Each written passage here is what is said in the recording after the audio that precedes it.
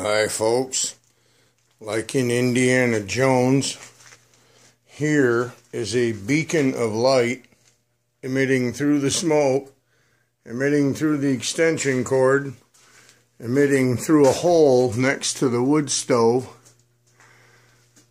pipe, shining on the quarry map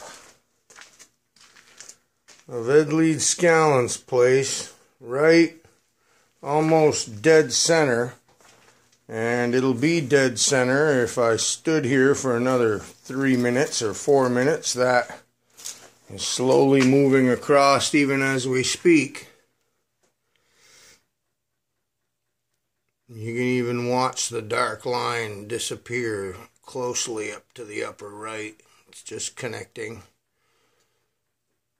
The movement you see is not my hand, it's the heat going out the wood stove causing some sort of light refraction affair.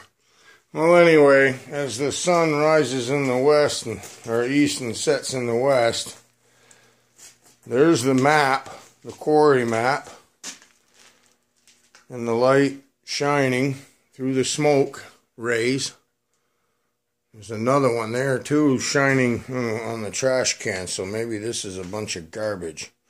No, actually, what this trash can has is a bunch of metal in it.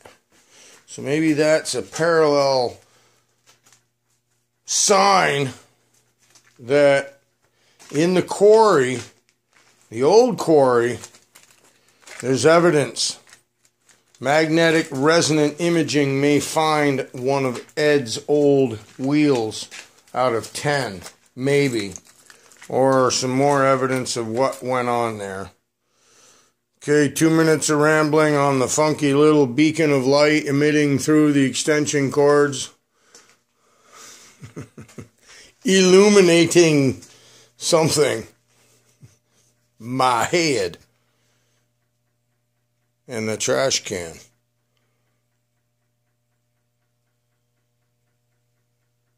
Over and out.